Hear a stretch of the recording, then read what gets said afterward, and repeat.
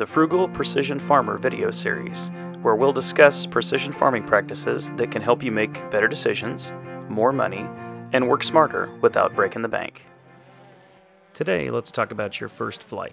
First off, put your batteries and controller on the chargers and get them ready to go. Now, before you even put the props on, there are a few items to check off the list. Make sure your tablet is updated with the latest software and download the DJI app along with the Drone Deploy app. Check the firmware using the DJI app and compare that to the Drone Deploy website FAQ documentation page.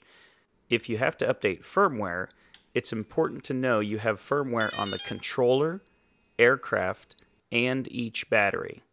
Update firmware on the controller first through the DJI app when you're connected to Wi-Fi.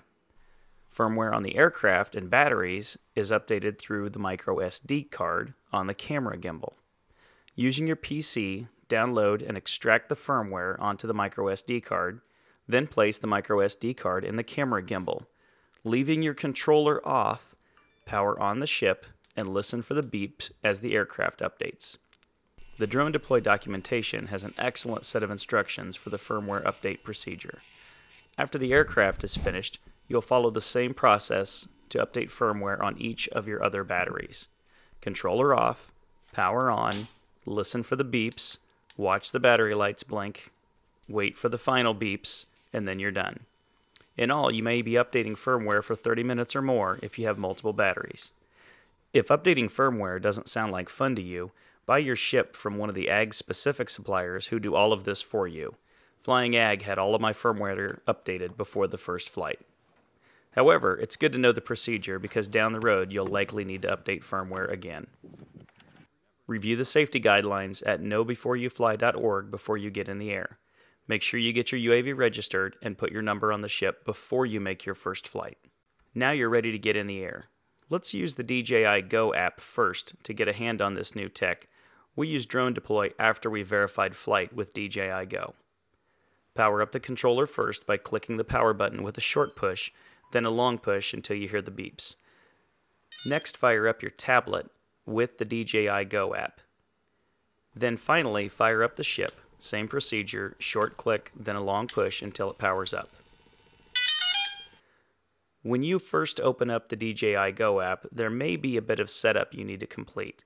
One specific item is the return to home, and you'll notice that the altitude is initially set in meters for the first launch of the app. So make sure you do the math in your head and set that return to home altitude above the maximum height of any of the structures on your farm, such as trees or grain legs. Before your first flight, you'll need to calibrate the compass. Follow the instructions in the DJI app. After setup, get it in the air, take some pictures.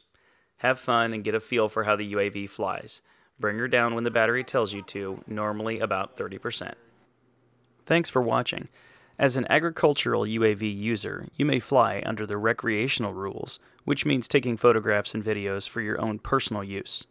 Taking photos or videos for compensation or sale to another individual would be considered a commercial operation. Remember to visit knowbeforeyoufly.org to review important safety rules for your UAV before you fly. Get your UAV registered using the FAA website before you hit the skies. Good luck with your flying.